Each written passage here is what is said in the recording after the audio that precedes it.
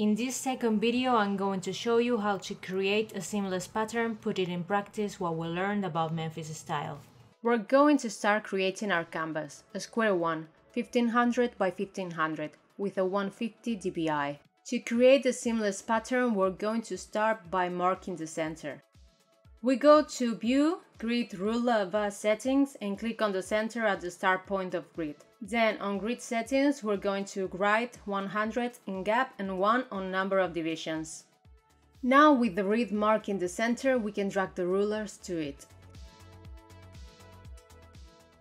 We're going to lock the rulers layer and hide the grid. As all of our elements are very simple geometric shapes, we're going to start by creating the figures with the figure tool. We can do every shape in a different layer and merge them when we're done, or do all of them in the same layer from the beginning.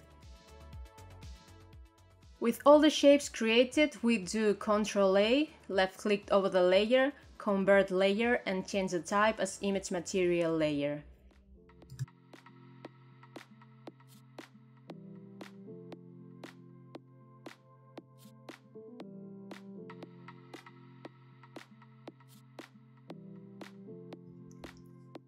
If we don't do Ctrl+A before converting the layer, our pattern won't include the empty space of the canvas, only the shapes. We'll go to Operation, Object and enable tiling at the tool property, selecting Repeat and Vertical and Horizontal.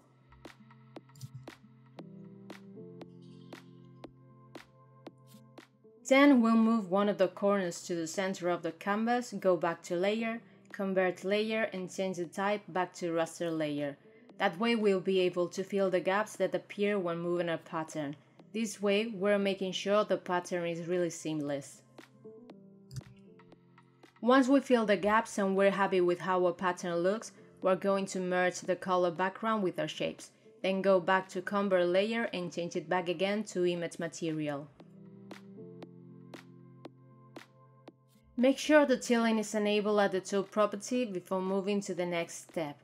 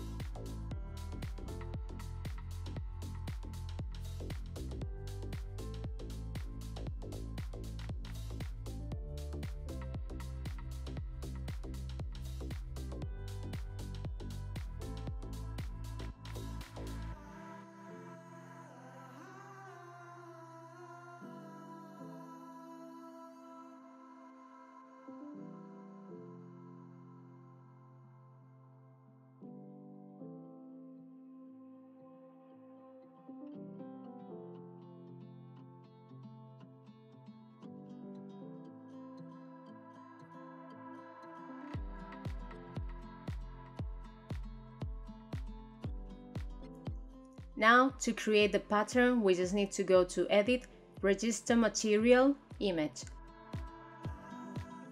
Make sure that Scale and Tiling are both enabled, choose the folder you want to save them in, and add a tag to make it easier to find.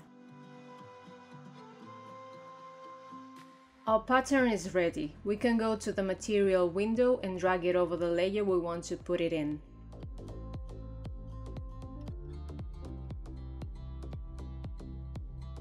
We can scale it and rotate it as we want without losing quality.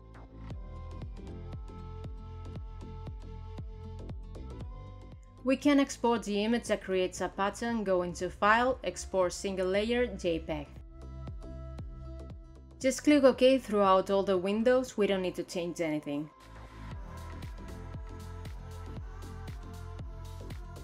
Now that we have our Memphis style pattern finished, we can use it for multiple things. We can use a pattern to create the background for a poster, the cover of a notebook, or any other printed media we want. If there's going to be text on our project, we need to make sure it's readable with our pattern as background. Remember to export with at least 150 dpi when you're going to print your work, and if you're printing it professionally, do it in CMYK and not RGB. We could also use a pattern for digital media, for our Instagram posts, maybe as background for a video or for an ad banner.